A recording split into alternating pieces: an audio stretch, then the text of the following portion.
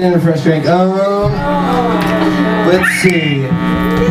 Alright, so I heard this joke the other day and it's pretty funny. So, alright, so this guy takes off all of his clothes and wraps himself in saran wrap around his groin area, you know, like anybody does. And then he walks into a psychiatrist's office and psychiatrist looks at him and he goes, "Well, clearly I see your nuts."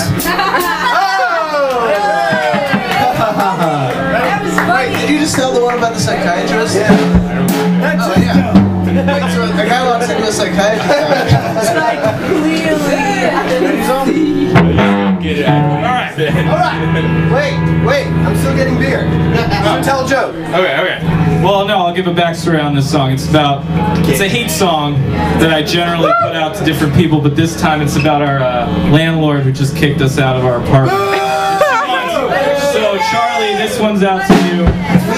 We'll pay our rent on time. His wife's sister is in a bad place and she needs the house. It's legit. Roll stones, play some stones.